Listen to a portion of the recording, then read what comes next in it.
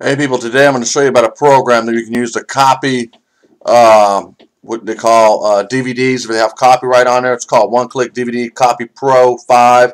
This is where you go get the software at. You can get it at the Pirate Bay.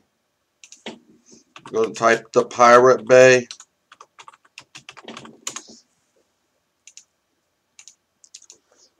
It should come up and it says One Click DVD Copy.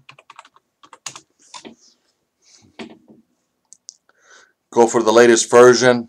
It's right there in the second one. It's all explanatory.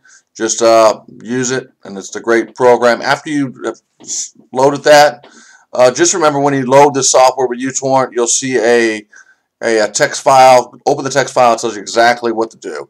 After you do that, you need to go here, go to Explorer again, and get a program called DVD 4.3.